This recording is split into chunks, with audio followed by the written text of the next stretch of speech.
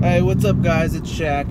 In this video I wanted to make a short little video here, and I want to outline 5 things I love about my Dodge Charger. So right now I'm in my 2016 Dodge Charger RT.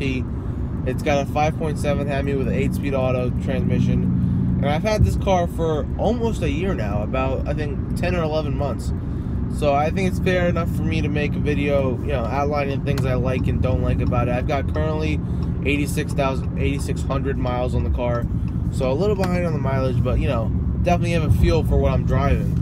So I'm going to start off with the first thing I like about this car is the fact that the V8, it's fucking great. I mean, this car pulls like no tomorrow.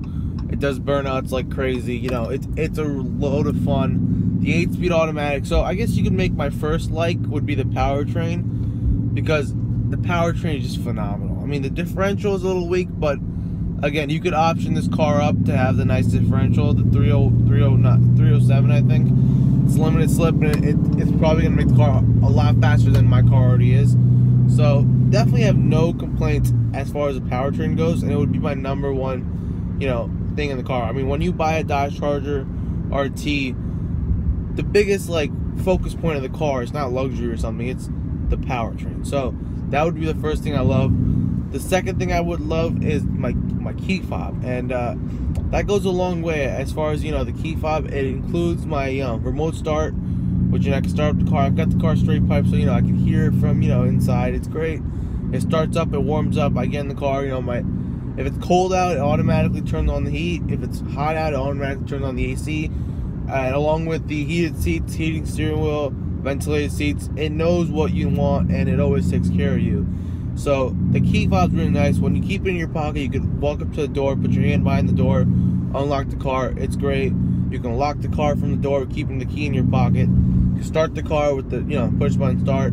So pretty much you don't even need to take the key out of your pocket once you start the once you're out of the house, you don't need your keys anymore, and it's great because I hate jumbling around with the keys. Secondly, so going on to my second thing I love about this car is for $40,000 you get a lot of stuff. So I've got a sunroof here, as you can see. I've got leather seats. Now I'm not sure if this leather is actually real leather, but it feels good. It definitely beats the cloth, and you can't really you can't argue with that. So overall, the car has a pretty premium feel to it. It's not like a shitty Dodge you've always heard of. It doesn't have a plasticky interior. The interior is really nice. Every part of it's really nice. I would definitely tell you guys to go check out this car in a dealership or something, because it's nice. I mean, the buttons and switches, yeah, they're made of plastic, but they're premium feel. Like, my window switches are the same window switches you'll find in a Maserati.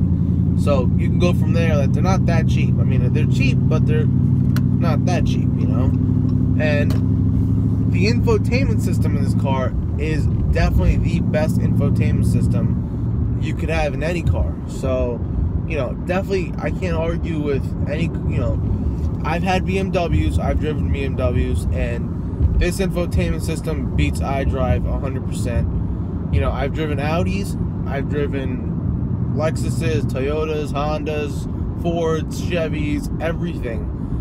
I never said I owned them, I said I drove them. And this infotainment system beats every single one on the market. So definitely gonna give this infotainment system I guess you could say my second favorite thing about the car would be the infotainment system. First being the key fob, second being the infotainment system. The third thing I'd like to point out is the 4 doors. Now, the Charger is the car with 4 doors, and I love the fact that I have 4 doors. It makes it so much easier for people in the back going in.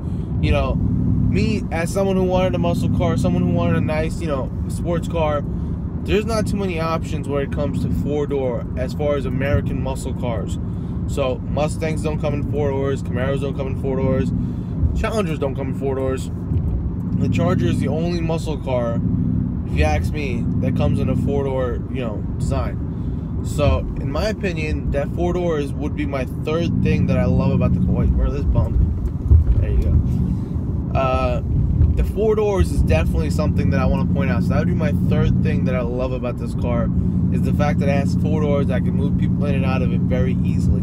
Now, because of design, the people in the back will hit their head on where it goes, like that part right there. You see where my hand is, like that area. They'll hit their head on the top because the roof is sloped, and you know, it's to shape the car on the outside. But it's definitely really nice because you can move people. At least you have doors. You have to move your seat up every time, which I absolutely hate. I had a coupe BMW, and I think the number one thing I hated about that car was the fact that it was a coupe. As much as I loved the fact that it was coupe, the fact that it was coupe kind of bothered me too. And again, that was because I had to have people moving in and out of the rear seats, and it was just a pain in the ass. So this was really good about this car. This third thing, no, that is the third thing. The fourth thing, I guess, really goes with the third thing is, again, with the shape of the car, the trunk is huge. You know, if you look at Mustangs and if you look at Camaros, you know, their trunks are really tiny. The trunk space is really small, a really tight cargo area in those cars. Whereas my car has a huge trunk, and that is another thing that I really love about this car. So I think, what are we at? We got the key, we got the infotainment system, we got the overall design of the car, and we got the powertrain. So we're at 4 right now. We got one more. I think for my last one to, you know, I'm winging this because I love this car so much, I don't even need to make a script. But the fifth thing and the last thing I want to say that I love about my car is, I would say, design. Now, the car, it looks good, and for the price point, now I'm going to tell you how much I paid for it. I leased this car for 0 down and $346 a month. So for $350 a month roughly, you know, I'm getting, you know, a V8, an 8-speed automatic, you know, 20-inch rims, sunroof, heated seats, ventilated seats. The overall package of the car is great. Now, yeah, I always have my friends shitting on me saying I drive a Dodge Dart, but that's because they're fucking faggots and they don't really know what I'm driving. So, you know, for people who know what this car is, they look at the car for $350 a month. This thing is a gem. You could be driving, you know, a base model Honda Pilot or, you know, some other shitty car for $350 a month. So the value in this car is definitely amazing when you think about it. And for $40,000, even if you were to buy the car, it's got a lot of things in it. You know, you could easily mod it. There's a lot of aftermarket things for this car. You know, what the fuck? Anyway. You know, it's got parking sensors that you just heard. I don't know why they went off, but I have parking sensors. And, you know, fog lights, HIDs. I think they're HIDs. Literally everything you could think of, this car has. And, you know, for 40 grand, it's really a steal if you ask me, you know. You're getting top of the line equipment, you know, you're getting premium things for, you know, not an economy price point, but not too far from there either. And it's a full-size sedan, so at the end of the day, you can still fit 5 people in here comfortably.